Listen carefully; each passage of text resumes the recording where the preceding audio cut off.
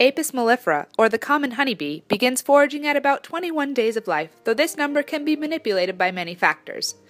Each bee forages for one of four materials needed in the hive, either nectar, pollen, water, or propolis. A colony will have about 25% of its population foraging each within 13 square kilometers around the hive, though foraging environments can be up to 600 square kilometers.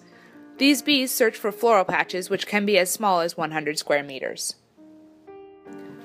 Very few bees, about 1%, will forage for water. Water is used for thermoregulation in hot months in conjunction with fanning to reduce the temperature of the brood, as well as in dilution of brood food. Propolis is used as a glue to hold comb to the roof of the hive and in filling any crevices or cracks to prevent wind and water leaks. Bees that collect nectar and pollen tend to specialize in a specific species for an extended period of time until that resource is no longer available. This helps with improving skill and efficiency in collection, and when they are forced to switch plants, their processing time increases. Nectar is sucked up through the tongue or proboscis and stored in the honey crop until it can be unloaded at the hive. Collected nectar is processed and evaporated, which turns it into honey, the main food source for adult bees.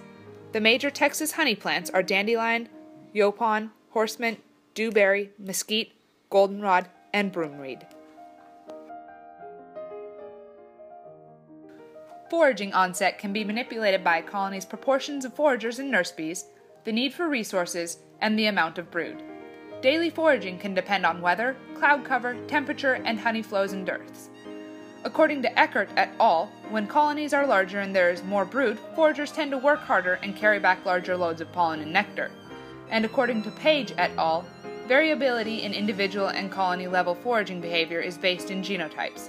These behaviors include decisions to forage for pollen or nectar, plasticity in switching resources, load sizes, the round-trip time and number of trips, the age of foraging onset, the attendance of waggle dances, foraging distance, and the quantity of honey and nectar stored in comb.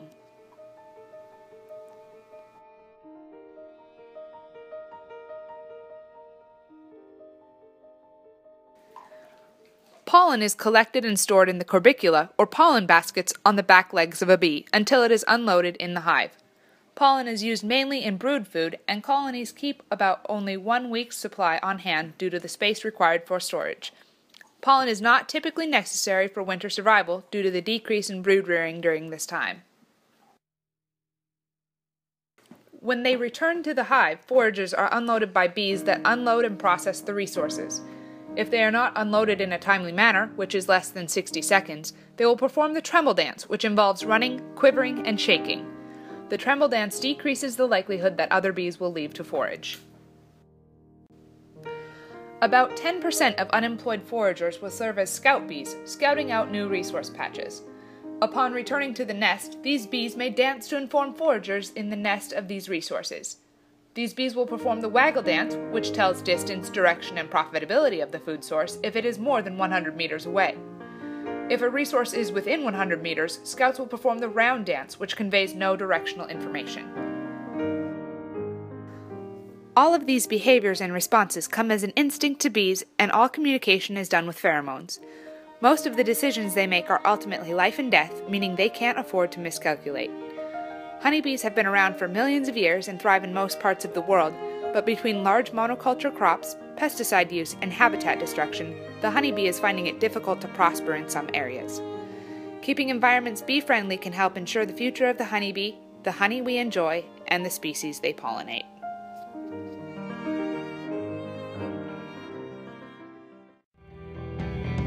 When the honey don't come, when the honey don't come, we're making beelines to him.